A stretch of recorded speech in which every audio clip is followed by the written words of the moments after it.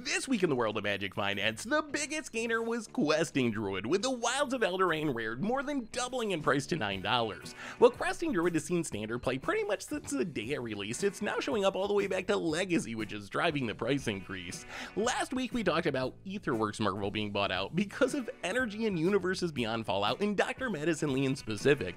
Well, this week it was Gonti's Aetherheart stir. The mythic tripled up from $2 to $6 as a perfect addition to an artifact-themed energy deck.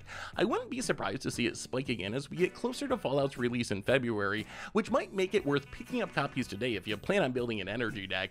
Finally, Doctor Who is still moving the market, with some Suspend cards increasing this week. The biggest gainer was Chronomatic Escape, which a few weeks ago was a bulk uncommon and today is an absurd $7, while Mox Tantalite also ticked up 13% to $15. That's your weekly finance update. Did I forget anything? Let me know in the comments.